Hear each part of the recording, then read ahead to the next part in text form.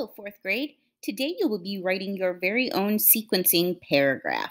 But before you do, we need to get some of your thoughts down on paper first and into your graphic organizer. So we want to think of a set of instructions or a simple task like a recipe, maybe setting up Legos or steps for completing a chore in order for us to begin writing our paragraph. So we want to have four different steps to make sure that we fill in the entirety of our chart. And we also want to make sure that we're using the clue words that we see highlighted in red here. What I've decided I would like to do is how to start a bubble bath because taking bubble baths is one of my favorite things to do. So you might want to do something that interests you or that you enjoy doing.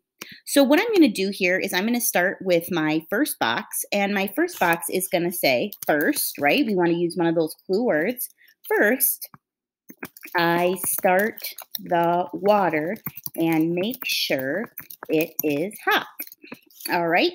Then what's the second thing I do? I'm going to use another one of my keywords. I think I might use next, comma, I plug up the drain to make sure no water leaks out. All right.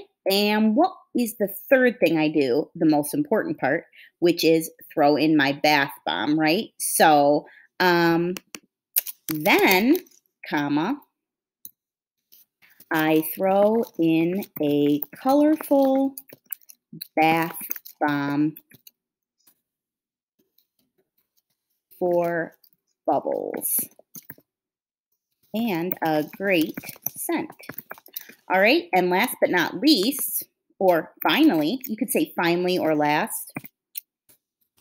Finally, I jump into the tub and enjoy, right? So here I have four steps for beginning your bath.